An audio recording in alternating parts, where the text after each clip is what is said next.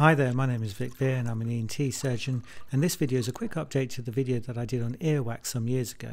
If you didn't see that video that's playing in the background, briefly what I did was I put different eardrops solutions into different test tubes with earwax in to see which solution was the best at getting rid of earwax. Predictably on the internet I got lots of criticism, particularly with the choice of drops I used and also because I didn't warm up the solutions to body temperature.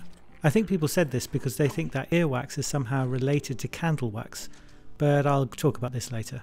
I'll try not to overlap with the information I gave out in the last video. For example, in this video I won't be talking about the transport system in the ear that naturally pulls the earwax out, and also why cotton buds don't actually work and how they disrupt the migration of wax and ear cells out of the ear. So just like last time, I asked 3 separate patients to donate their earwax to YouTube Science, and I used all 3 earwax donations in each of these 5 test tubes as equally as I could. And just like last time, I used olive oil in the first test tube. Olive oil appears to be the standard advice given to people with earwax problems, so that has gone into test number 1. Last time I used hydrogen peroxide using an English preparation, which also seemed to have some glycerine or glycerol mixed in. In America, however, it seems you can get 3% hydrogen peroxide as an eardrop without any other additives. As you can see, it starts foaming up straight away, and I do appreciate that these bubbles could somehow get behind the earwax, and possibly then the wax is pushed out of the ear canal by the effervescence. I have done a little bit of digging to try and find out why hydrogen peroxide is not available in the UK as a neat eardrop, and I think it's because of the risk of permanent hearing loss. There is one study performed on sand rats where they poured 3% hydrogen peroxide into the middle ear of these poor little creatures, and eventually 25% of them lost their hearing altogether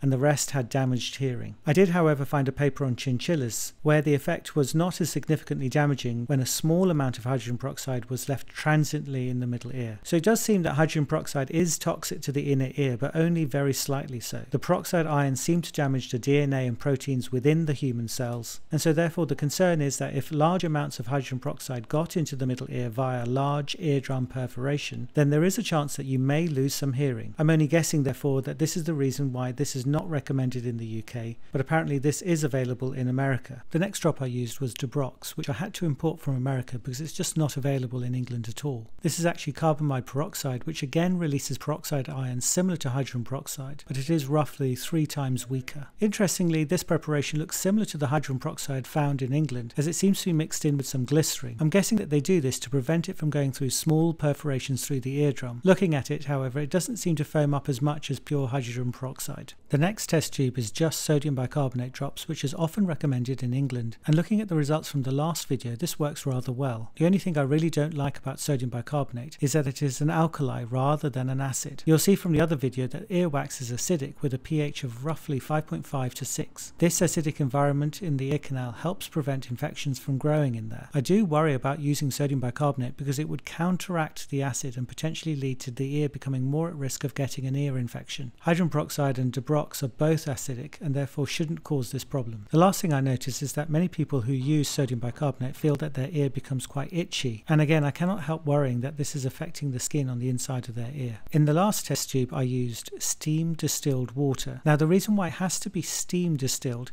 is because when the water vapor passes through the air, it interacts with the carbon dioxide there and becomes slightly acidic, giving it a pH of roughly 5.5 to 6, which is exactly what we're looking for. Other types of water roughly have a pH of 7 or relatively neutral, and therefore can wash away the acid inside the ear. This is why we tell people not to put water in their ear, because it can lead to infections. This is the reason why external ear infections are also known as swimmer's ear. In the other video I used something known as ear calm spray, which is effectively just acetic acid or vinegar. Professional swimmers often use ear calm spray after a swimming session to prevent them from getting ear infections, precisely because the water neutralizes the acid inside their ears, making them vulnerable to this type of infection. In this experiment I didn't use ear calm because it's quite expensive and it's not designed for dealing with earwax, but you can see the results in the other video if you want. What I'm going to do now is jump forward about 5 minutes so you can see the results of these eardrops on the wax. As you can see, olive oil really hasn't changed the consistency of the earwax at all, and if you have time you can look at some earwax medical literature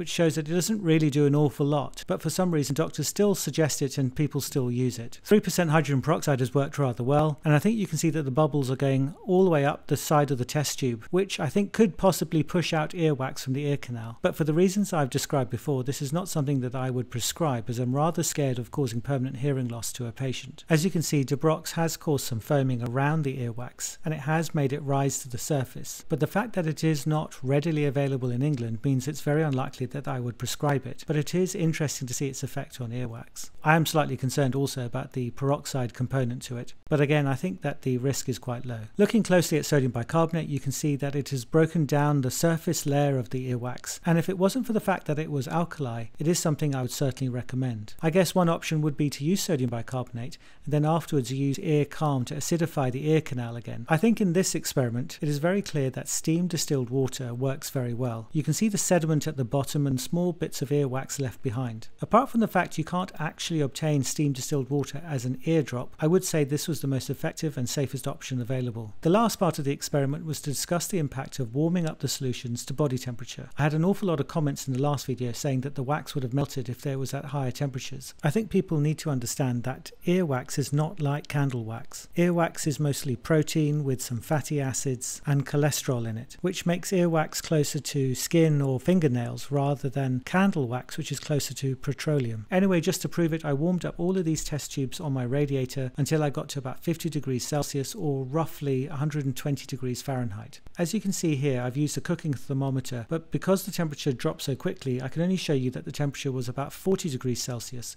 or 100 degrees Fahrenheit. I'm hoping this now lays to rest the thought that earwax will just melt like a candle and pour out of the ear. Anyway, I hope you found this update video useful, and if you want more information, please have a look at the other video which I did a few years ago. Thanks a lot and do take care. Bye bye.